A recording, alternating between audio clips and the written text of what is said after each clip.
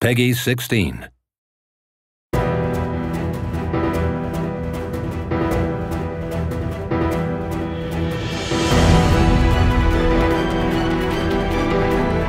With Rubrum now fighting alone in the battle for peace in Orience, we follow the elite combat force of Class 0 deeper into battle as they improve their skills.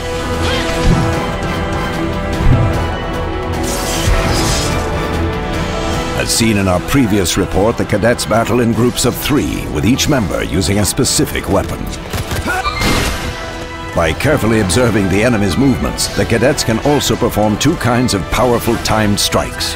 The break sight, which deals incredible damage, and the kill sight, which eliminates an enemy with a single blow. Class 0 has 14 members that can be called upon in battle. Target acquired. When one is defeated, he or she remains out of commission for the rest of the operation. However, the fallen squad member can be replaced by another cadet from the reserves.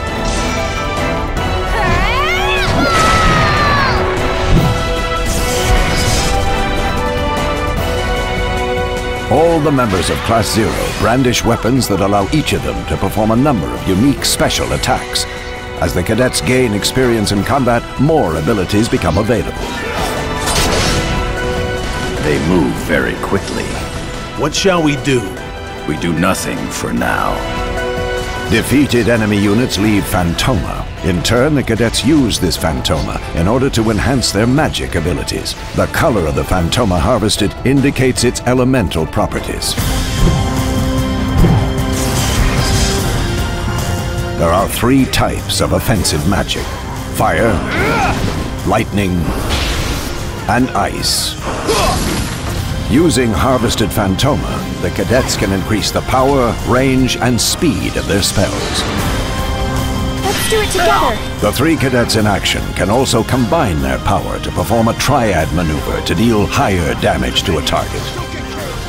Alternatively, one of the cadets can sacrifice his or her life in order to summon a formidable ally.